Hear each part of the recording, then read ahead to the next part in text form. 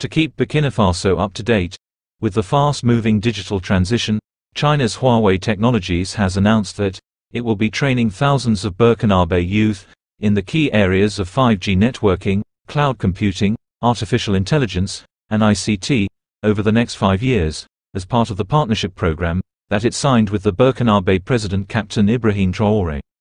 The Chinese technology behemoth, which already has a strong presence in Burkina Faso, where it is involved in various projects, like laying fiber optic cables for reliable internet connection, urban and cyber security management, energy, as well as rural electrification, has announced that the first phase of this training will see 5,000 Burkina youth benefit from the program and get equipped with skills in the aforementioned areas within the next 5 years.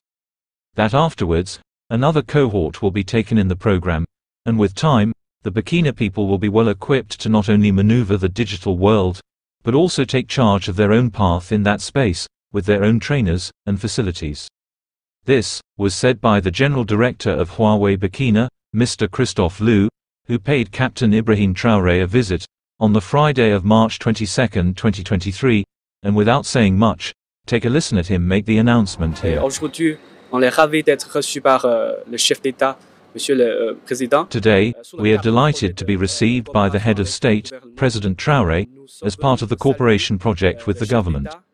We have come to greet the head of state, and also report on the progress of different projects that we have in this cooperation. These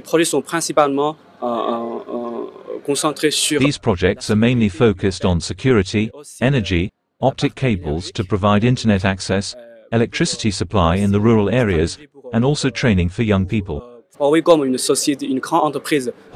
as the large company, would like to take the responsibility to train our young Burkinabe people with knowledge in the field of ICT, including 5G, cloud, AI, and all areas of technology.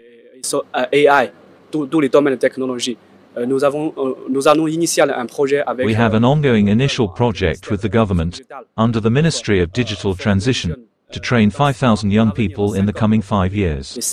Anyway, do you approve of Huawei's deep involvement in the affairs and critical areas of Burkina Faso, or do you feel uncomfortable that it can as well pose a threat to Burkina's national security, like how the US, Canada, England, and many other countries see Huawei?